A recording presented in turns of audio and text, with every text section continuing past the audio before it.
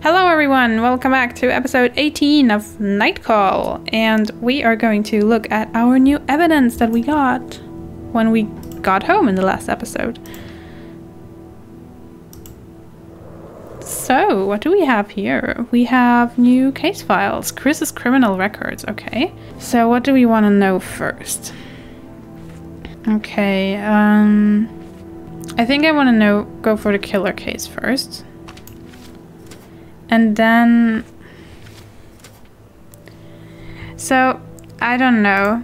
It just feels like Chris is thrown in there as someone who's not involved in all of this. And, ooh, okay, so we know something about the killer. Okay, yeah, so Chris is kind of in the clear. But taller than 175. But we also learned that, okay, death by injection of muscle relaxant leading to asphyxia. And her husband is a dentist with access to muscle relaxant. Okay. Well, that sounds awfully convenient for her, huh?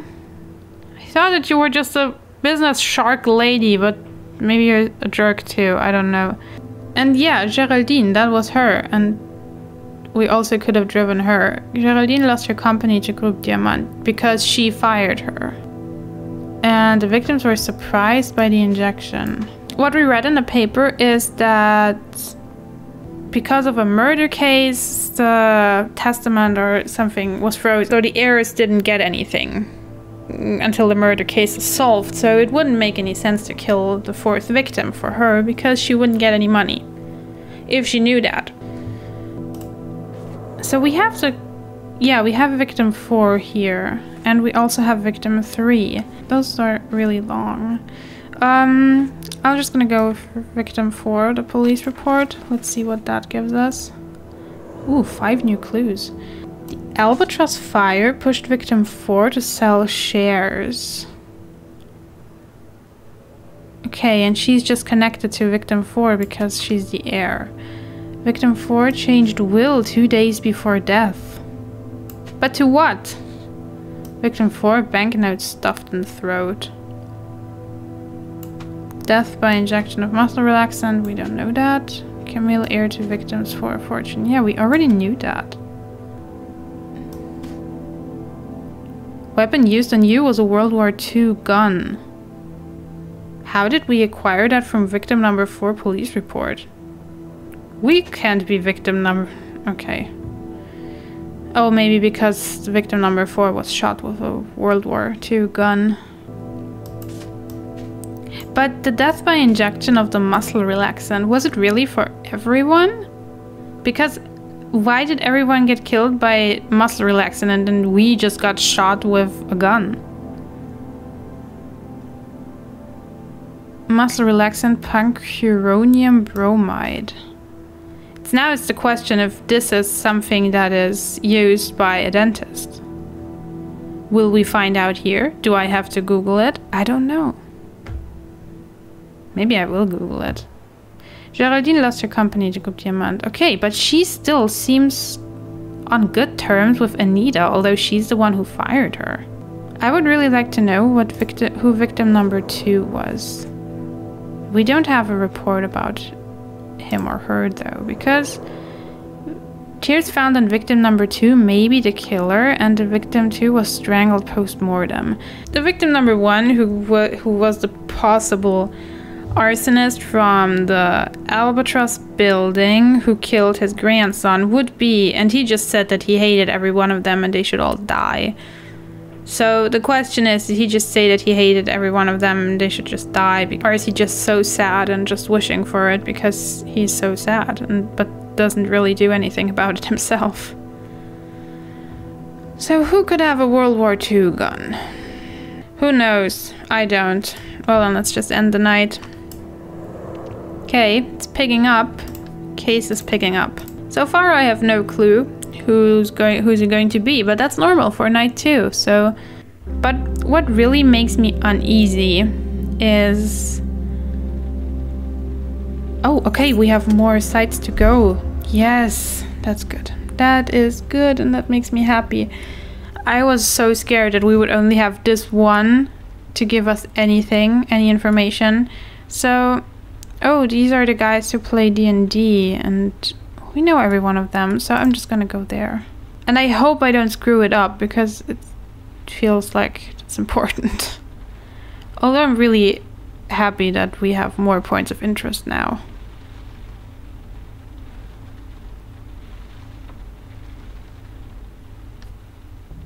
Oh, small cafe. Is it the same cafe that we've been to? Catch sight of Marco. Oh, Marco again. Hey, are you still working at the cemetery? It would be good to know too.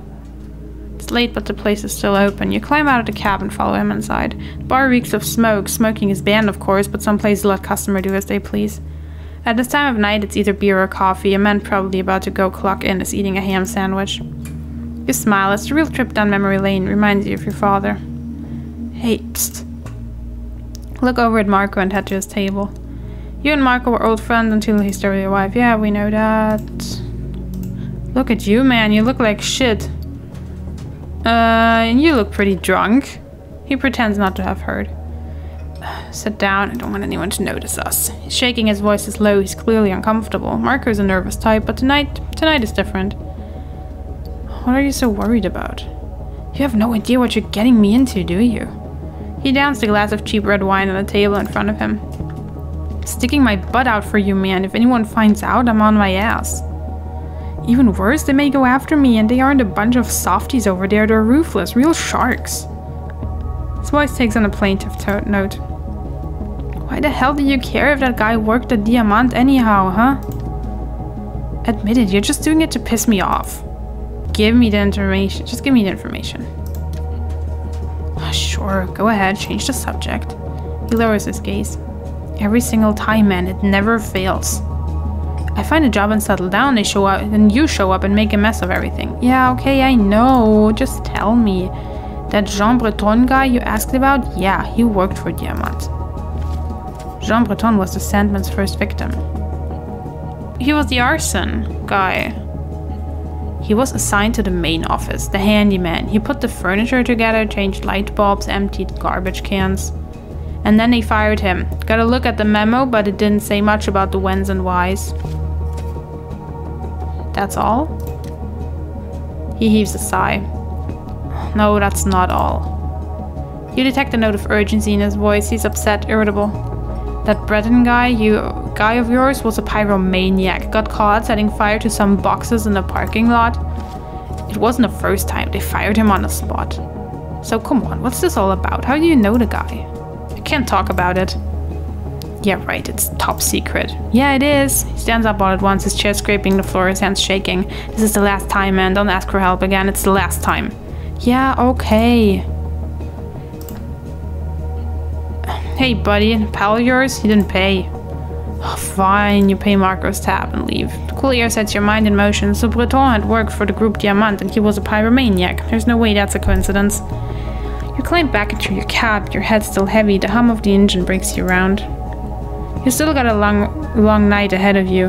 Wait a second. So, he worked there, and they knew that he was kind of a pyromaniac. So, another thing, he burned down the house that was owned by Anita. Did she gain something from that?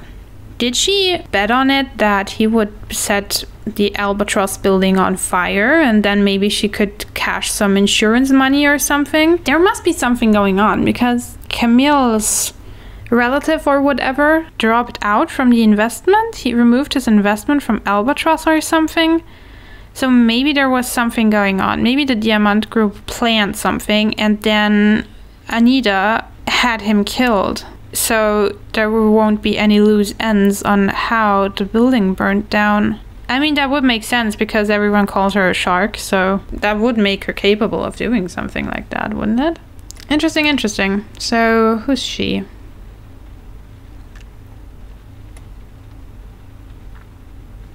That was a good talk with our pal Marco, as always. Oh, it's Perva. Okay, so we had another chat with Perva. And...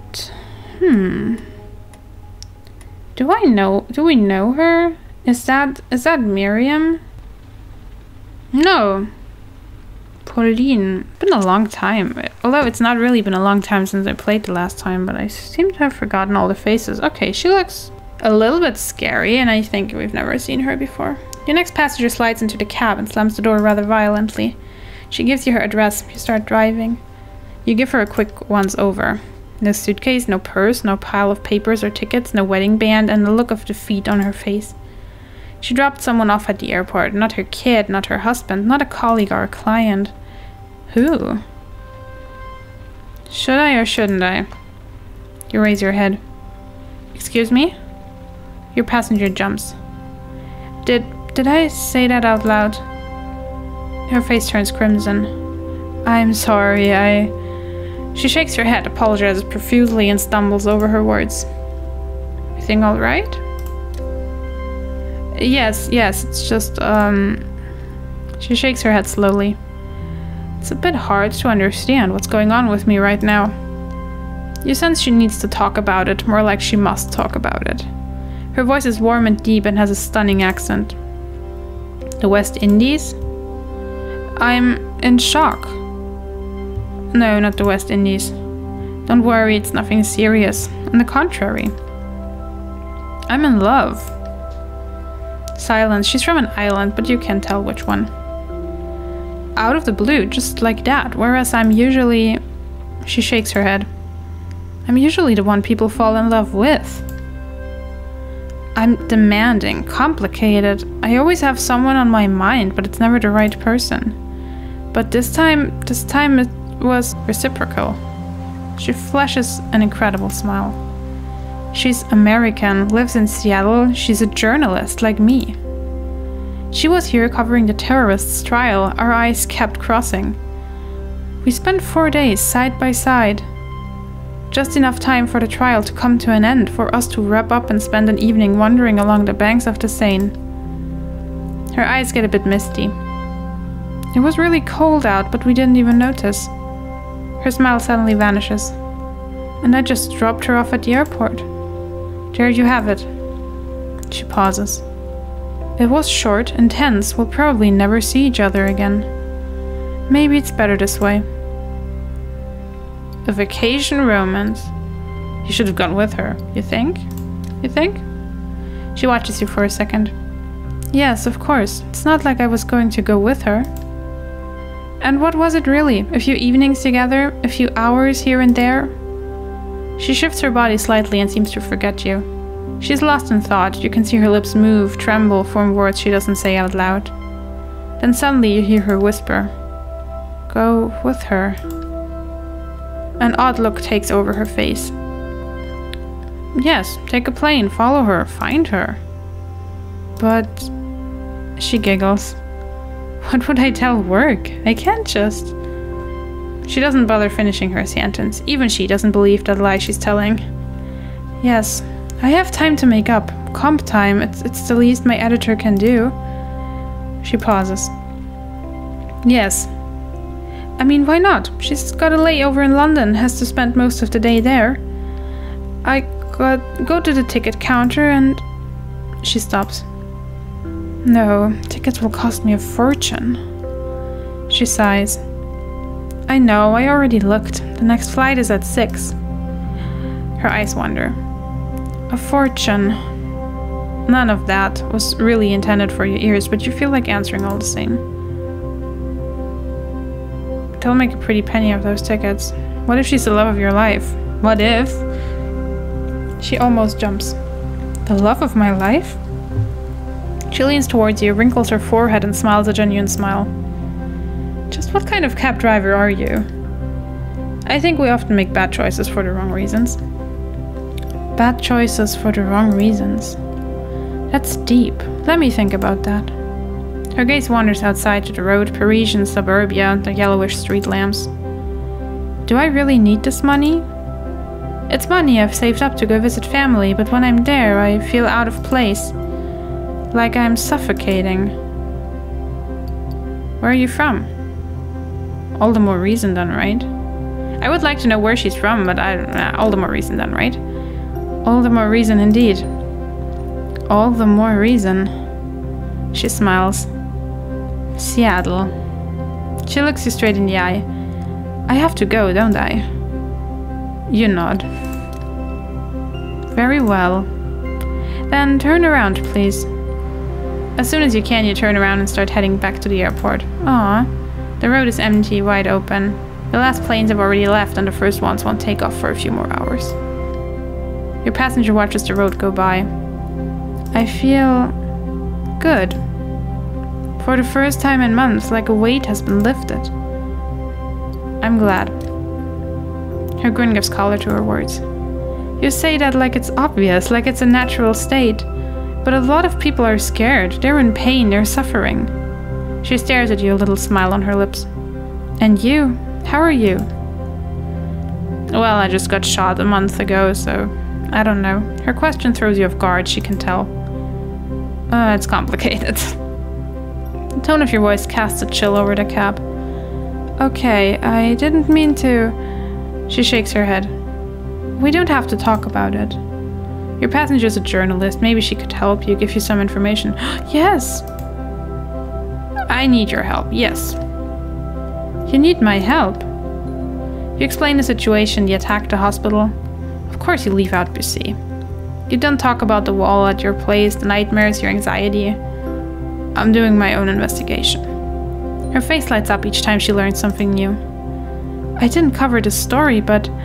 She slips into thoughtful silence as you park in a drop-off spot at the airport. I know someone. She gazes deeply into your eyes. The first plane to London doesn't leave until 6 a.m. I'll have time to call my contact. He'll send you what he knows about the Sandman. She pauses, smiles. That name is totally ridiculous. And now all I have left to do is empty my bank account and wait for my plane. Time to go. She pays and gets out of the cab. Oh my god, how cool is that? We have another informant. You wave at her, but nonchalantly. She does the same. You watch her as she disappears into the terminal. Yes! Nice! That turned out great.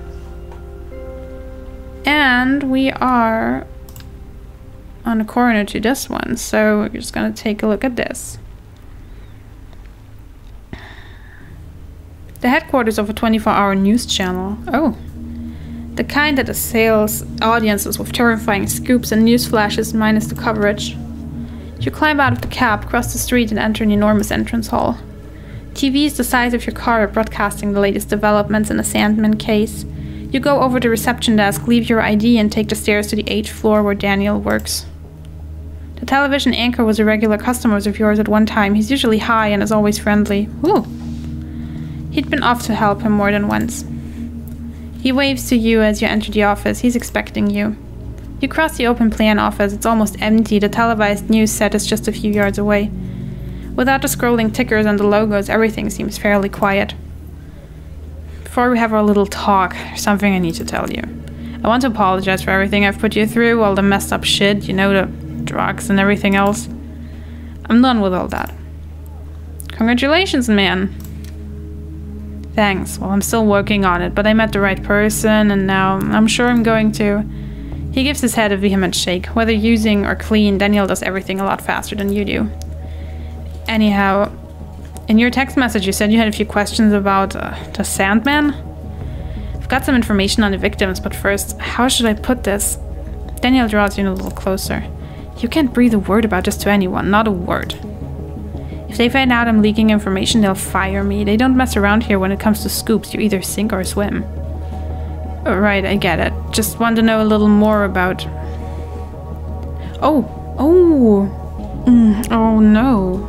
Oh, so Henri Dutilleux, the fourth victim, it was the article, the news article that we read, it was directly about him. Didn't know that, but who are we gonna go? Wait. We said that we didn't know anything about the second victim. We have the report about the third one at home, but we have nothing on the second, so let's go about Sandrine Rollin. The young reporter looks faintly surprised. Rollin, the chick from the urban planning office? Daniel breaks off for a moment. Someone is walking past his desk. Hold on a second. He leads you by the elbow to the other side of the office where there's a tiny room with a Xerox machine. No one will bother us in here. Everyone here despised Rollin. We all knew she was paid off by the Groupe Diamant not to say anything. About the Albatross? Bingo. She credited the authorizations, the paperwork and crap like that, and she pocketed about 50,000 bucks in the process. You can't help whistling. That's nearly 3 times my salary. He glances up at the enormous clock overhead. Listen, man, I owe you one, so what else do you want to know? Ooh, tell me more about... Oh, okay. Michaela Blanc, the 3rd victim. Yeah. Everyone here loved Michaela, the kind of international correspondent who knows what's what, a stubborn, hardworking chick, and an incredible woman. She'd received death threats a few days before. She'd get them every so often, we all do in fact, not to mention the offensive tweets. He looks away for a moment, but this time it was serious, dead serious. There's a knock at the door. Yeah, I'm coming. Sorry, you'll have to go around here, it's a battlefield. No worries, thanks for everything. He stops short, realizing that for once he's been able to help you. A smile plays across his face. It feels funny to hear her say that. You return his smile. Back in the cab, you're relieved Danielle's addiction has been replaced by something more manageable, let's say. At least you hope it is. You turn the key in the ignition and drive away. A motorcycle in the distance takes off like a shot. Bang. You stall, a sickening feeling in the pit of your stomach. It was just an exhaust pipe. That's all, nothing more. That's all, nothing more. Okay, so this sounds more and more like someone is going around and eliminating the loose ends on a scandal, I suppose. So maybe, I mean, if victim number 3 was a reporter, she was onto them, I suppose. So I'm just gonna visit this next spot, see what we find. Is this the hospital? You get out of your taxi, cross the street and walk over to the hospital. Oh. It's a small drab building with grey shutters. A client of yours works here. You ask about her at the reception desk and are given a floor and a room number. You climb the stairs. The smell of disinfectant is overpowering. 10 years before, someone had come up with an unfortunate color scheme: putrid lilac, sickly orange, muddy red. You push open door 451 and see Jenna sitting on a bed, her face aglow in the light of a cell phone. Oh, it's you. I was wondering when you were going to stop by. She stands up. Is this a good time for you? Sure, no problem. I was trying to get some sleep, but it's been a tough night. She forces a brief smile. Don't have that much time. A few weeks earlier, you'd been there for Jenna. A few words exchanged during a taxi ride, that's all, but she'd contacted you afterwards to say thanks. You met up for coffee and then settled into a routine. Text messages sent every week or so to see how the other was holding up. Oh, how nice, we made a friend. Her schedule as a doctor meant she worked nights too, but you never told her about the attack, about the Sandman and Busset. So you want to know about pancuronium? Oh, yeah, I do. You nod yes and follow her down the hallway to a small medical dispensary. You can hear the gurgle of a coffee maker. Coffee? Sure, why not? She pours some coffee into a flimsy paper cup, the smell momentarily blotting out the disturbing stench of the hospital. She pours some coffee into an old cracked mug and leans up against the medicine cabinet. How have you been? What is pancuronium used for? I have to ask. But first I need to know if... Is it related to the Sandman? She goes on before you can answer. You know I'm not an idiot, right? I know how to connect the dots. I can't talk about it or tell the truth. I can't talk about it.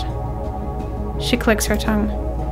Of course you can't. It's top secret. A cynical smile tucks at the corner of her mouth. She hesitates, not sure it's a good idea to talk to you about it, then gets on with it. Whew.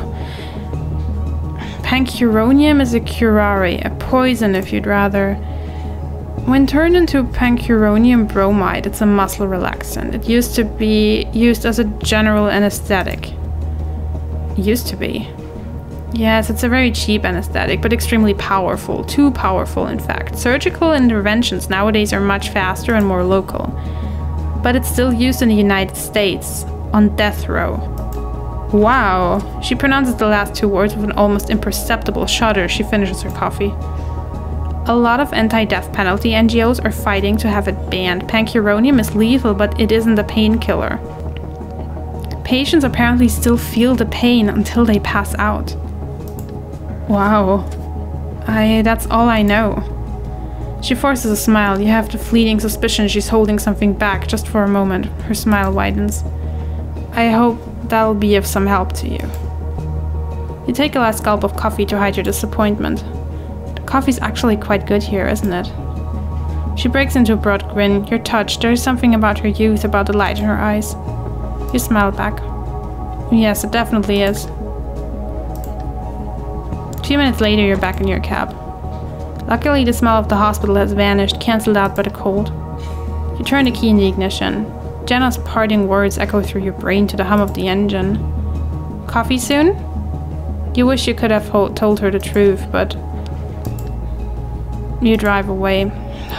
Would he have known more if we told her the truth? But that's certainly interesting.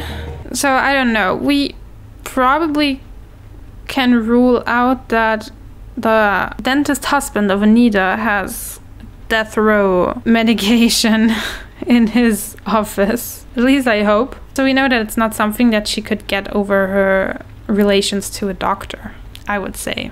Although, I mean, if she's really connected to everything, to the whole world in her business group or something, I suppose she maybe could have gotten something like that. I don't know. Strange.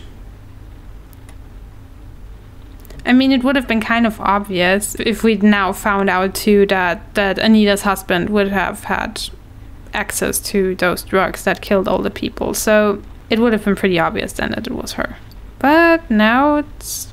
I don't know, she's still my prime suspect though. She seemed normal when we drove her, but maybe she wasn't. So Paul-Marie Fragonard was actually our first killer, but it seems in this scenario he wasn't. So let's drive him and hope we don't get killed.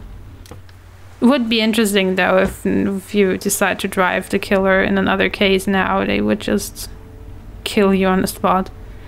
Next passenger is clearly a policeman. You can tell from his poise, a bit wary with a touch of superiority. Yeah, and he also used to kill a lot of people. Hôpital Saint-Louis, please. You nod your head and start the engine. Your passenger swallows a yawn, immediately followed by a coughing fit. You turn around instinctively. Is everything all right? He raises a hand to reassure you. Yeah, slept badly. Really badly. Terrible cough and... He stops talking. And what? Nothing, just bad memories. Of me killing people. And shooting you. Stuff you can't forget. He laughs snidely.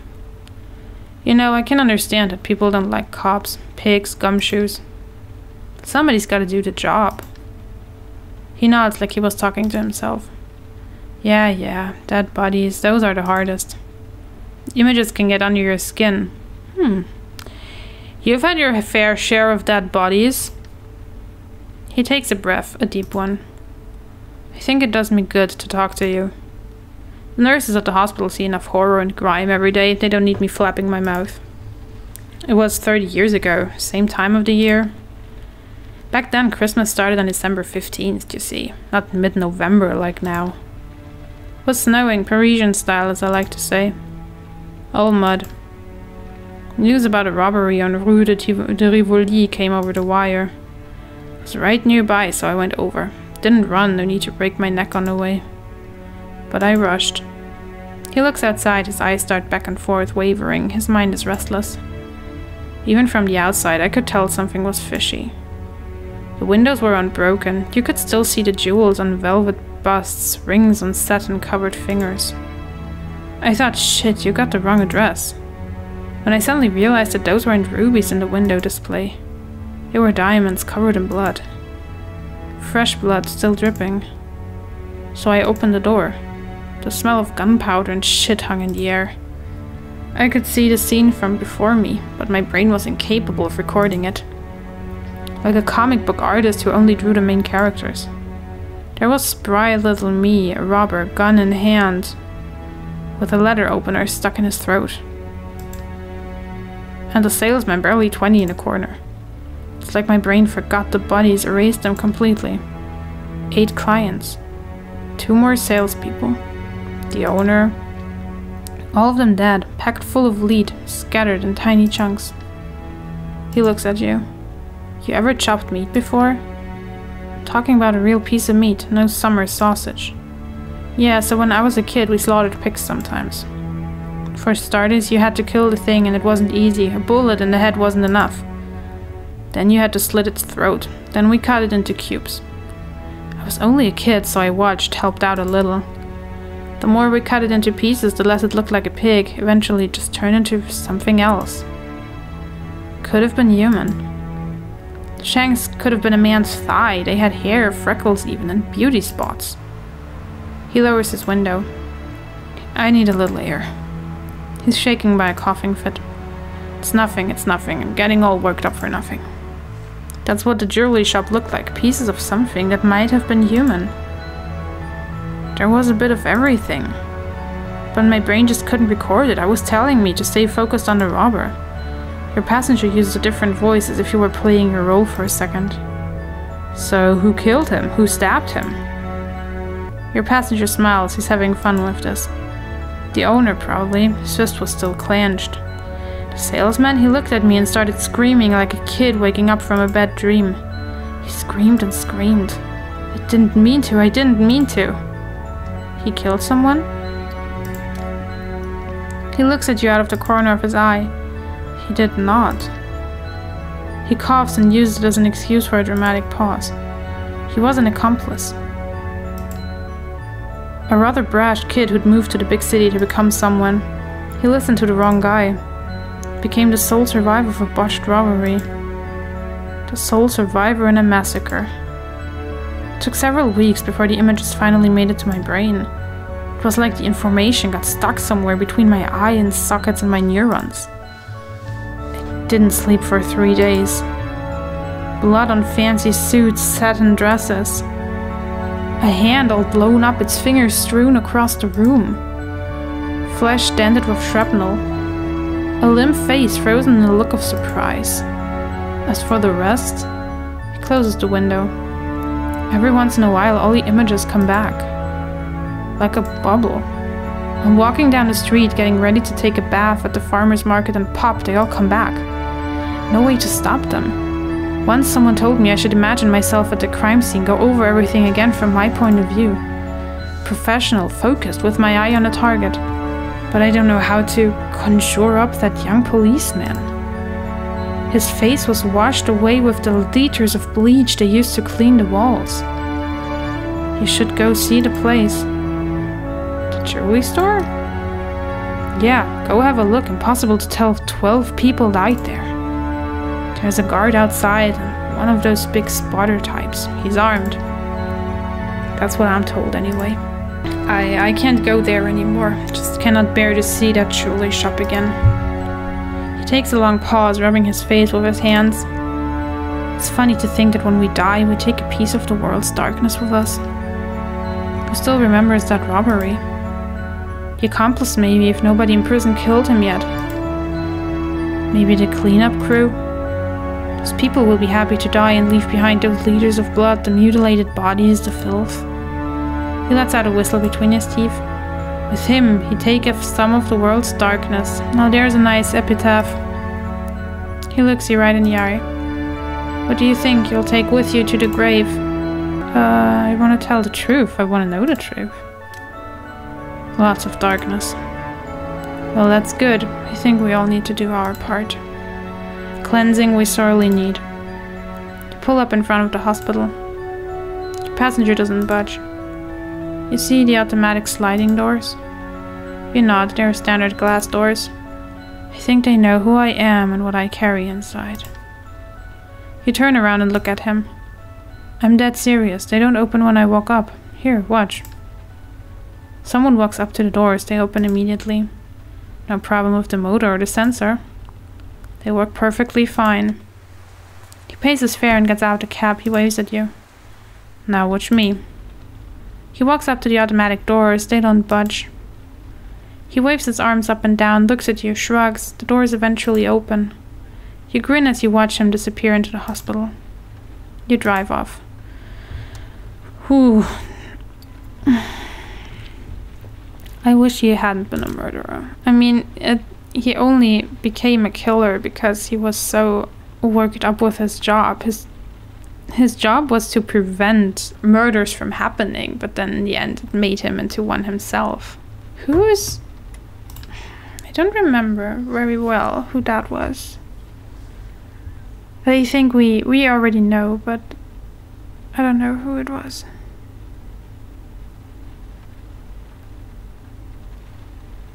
Ah, I see. Yeah, she was the delivery driver who wants to do her own business.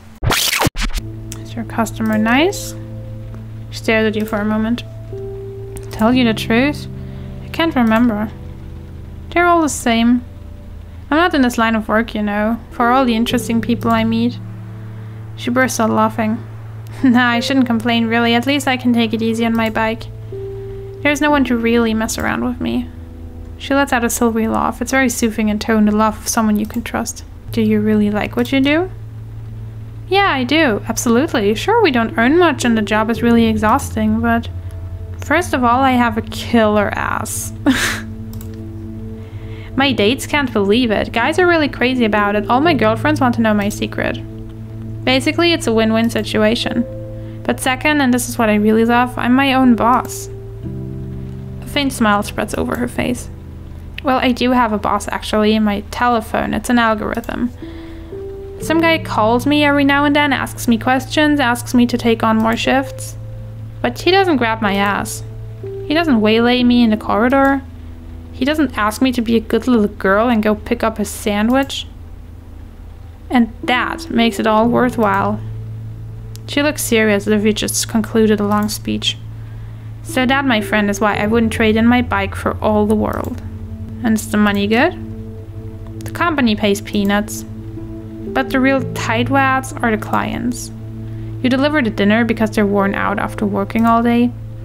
And they don't even tip you a single euro. So we can go for the last drive of the night. And I don't want to drive Santa and I don't want to drive the cursing lady. She's annoying, I think. Maybe we can go to the gas station. I'm gonna drive to the gas station, fill up the car for tomorrow.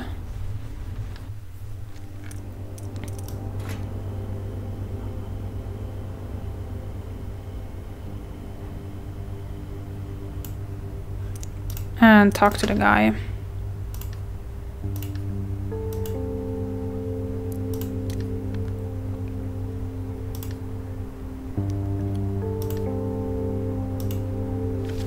Okay, new clue, and that's it.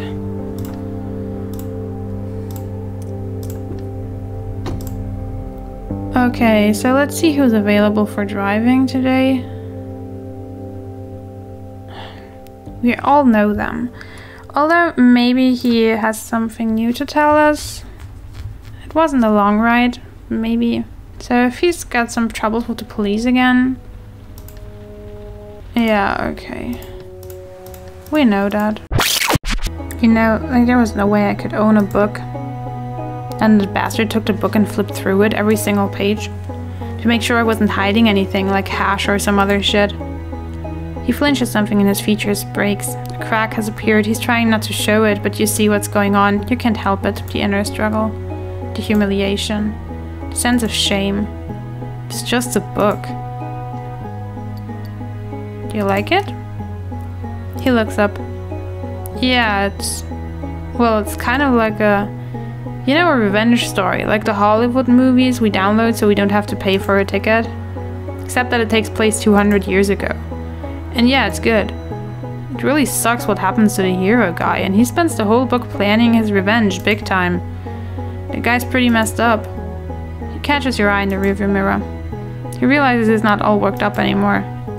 It's my girlfriend who gave it to me. Okay, we already know that. What else did she recommend? Well, believe me, man, it was pretty rough at first. First she got me to read this book, Pride and something or other, some English book. Pride and Prejudice? Yeah, that's it. You read it too? Saw the movie a long time ago. Pause. They made a movie? Shit, I should have watched it. I didn't get through the whole thing, but she didn't mind. After she got me to read something by Balzac, and after the Count of Monte Cristo, she really wants me to read this book. He rolls his eyes. By some Belgian woman, I think. You shrug. Who my girlfriend says wrote a book about this Roman emperor and his boyfriend, and that's really amazing. He laughs to himself. Better not get caught by the cops with that one in my pocket. Or by my friends for that matter. Laugh. He looks up, his eyes shining. She forced me a little, and then I realized at Monte Cristo he's one of us. I mean, his story, it's a lot like what goes on today. But I introduced her to new stuff too. Okay, yeah, we already know that again. My girlfriend, she's a cop. Pretty weird, huh? Ooh, she's 37. She gets me to read books for rich people, and she works for the local police. Gestures vaguely towards some place behind them. I was just at her place now. Man, she's one hell of a woman. She drives me crazy. She's so... He doesn't finish his sentence. I pull up at the address given by her fare. He lets out a sigh. You know, man, I don't know why the hell I just told you all that. No worries. Must be a real bummer, all these guys telling you their life stories. The passenger passes you the money for the ride. I have to go. Punch in early tomorrow.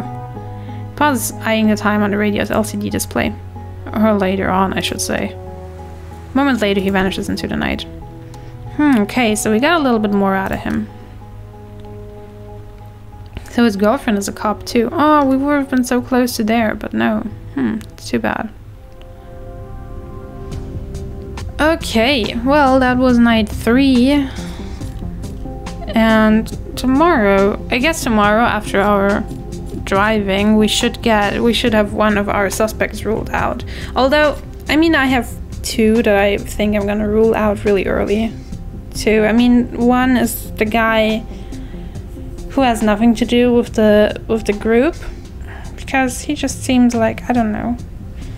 He just seems like an heavy kind of suspect that they just throw in to, I don't know, have one more. Because I think that this is like a real big intrigue story that about this whole diamond group and the guy and the people there.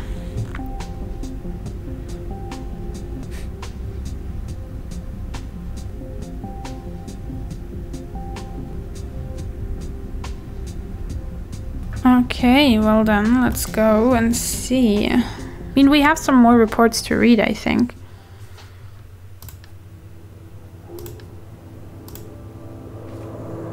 Yeah, we still have 2 reports to read. That's... Wait. Okay, first... Ooh! Okay, we have gathered a lot of stuff. Okay. Victim number 1's death was scapegoat? What? Ooh, victim number 2 received money to shut up about Albatross, yes. I think I need to sort this a little bit before we do anything.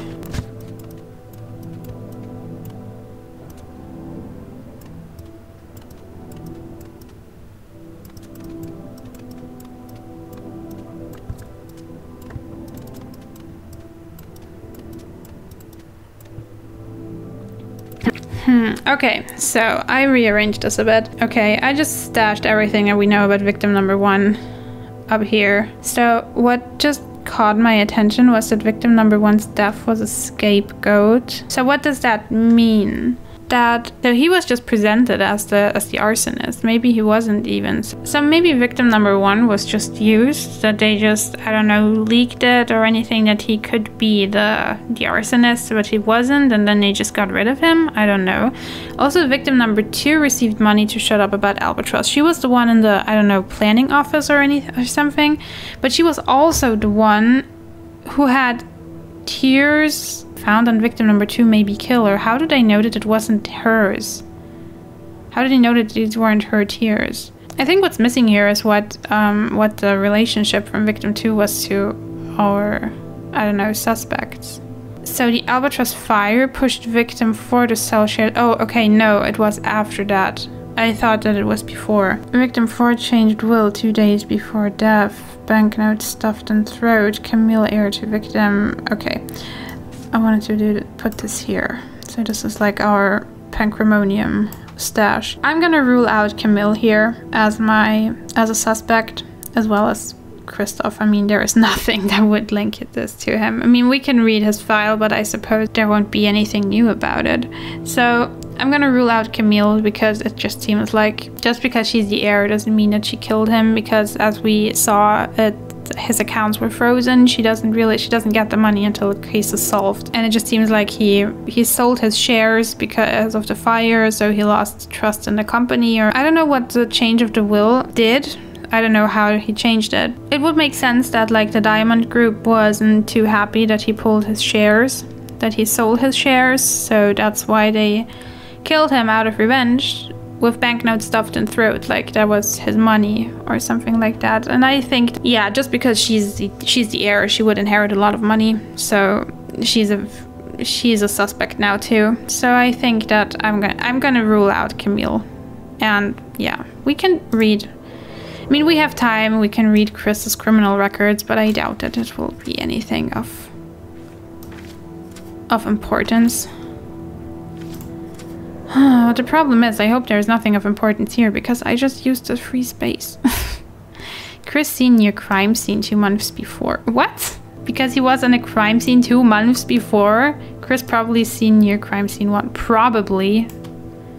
Victims number. Okay, yeah, that's everything. That's everything there is, right? Chris escort for secret escort 75 West website. Okay, why would that be? New crime scene 3 days before. Okay, he was around at crime scene and he's working at an escort. I mean, it would be kind of embarrassing if he turned out to be the killer now, and I was like, from the beginning, oh no, just because he's homeless, he's a suspect again, this is FB all over. But yeah, I mean, all those evidence that would have incriminated LV supposedly also were just, oh well, he stole some stuff before and he was seen then and there, so I don't know. Victim number 3, newspaper in mouth, post-mortem. Victim number 3 is the reporter who received death threats. Okay. Tears found on victim 3 as well? So what makes this a little bit strange? I mean, she doesn't seem like someone who would cry, would she? I'm confused. So someone was crying a lot while murdering these two women.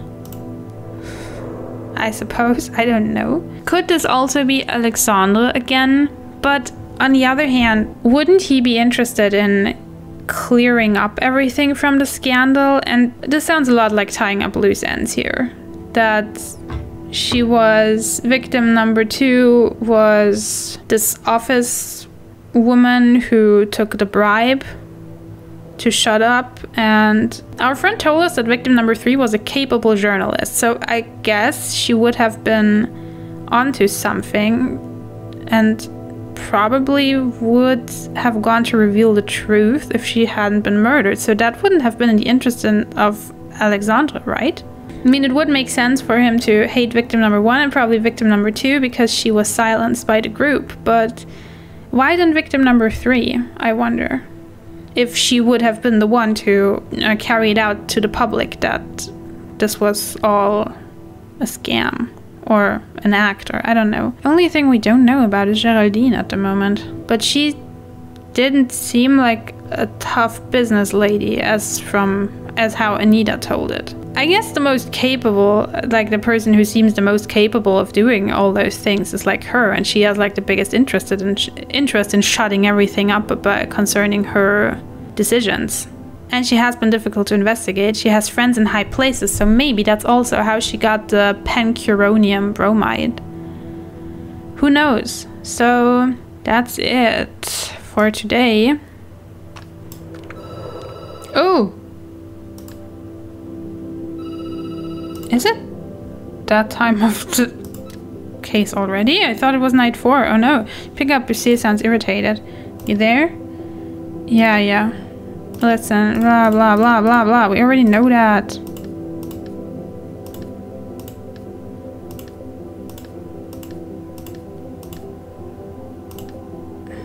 Okay. Well, then now I'm interested. So who's falling short? Okay. Whatever. 3 days.